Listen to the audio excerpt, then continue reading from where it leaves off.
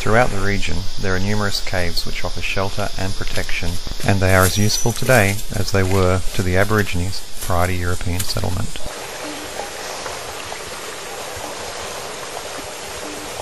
Just behind me here is a cave known as Red Hand Cave. Now its name is derived from the numerous Aboriginal handprints which have been left there over the millennia, and it's very important to not only local history but the history of Australia. The actual handprints themselves probably date back anywhere from 500 to 1600 years ago, and they still show up very vibrantly, so we'll go down and have a look. Although knowledge of its existence was never lost on the indigenous Darug people, it was not until 1913 that Red Hand Cave entered into mainstream Australian history, for it was in that year that a search party looking for a lost child stumbled across the cave. Preserved and protected by a steel cage. These handprints were made by using ochre, which is a ground up clay or rock, which is basically ground down into a powder.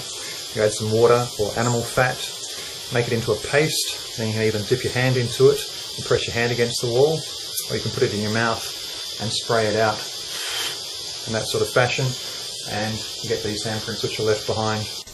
And just here you can see the two techniques that we used, with the darker handprints being created by dipping the hand in ochre and applying it directly to the wall, whereas the whiter handprints above were created by blowing ochre out of the mouth and thereby leaving a void underneath the hand and a stenciling effect.